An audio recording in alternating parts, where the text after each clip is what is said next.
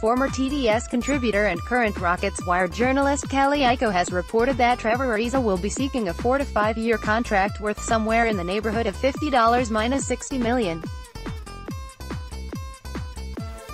It is safe to say that Ariza, the longest-tenured Rocket except for James Harden, is third on the Rockets' priority list in their free agency agenda.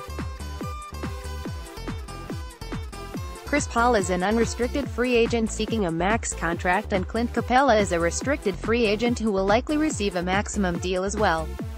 With CP3 and Capela needing to be taken care of, a lot of money will be thrown their way, leaving less money for Ariza than he desires. Ariza has spent the last 4 seasons in H-Town and has participated in 2 conference finals runs with the team. And at the age of 32, it is safe to say that Ariza wants to continue playing for a contender, but it is also likely his final chance to cash in on a big money deal. Finding that balance will be difficult for Ariza since the Rockets, the team who likely has the best chance outside of the Warriors, will likely not be able to offer him the most money, but will offer him one of the best chances to win his second ring.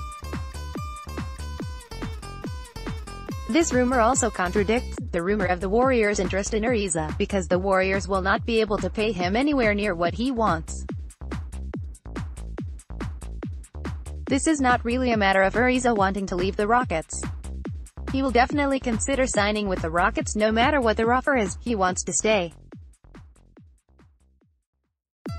His tears that he shed after losing Game 7 of the Western Conference Finals showed a desire to want to get back and beyond the conference finals.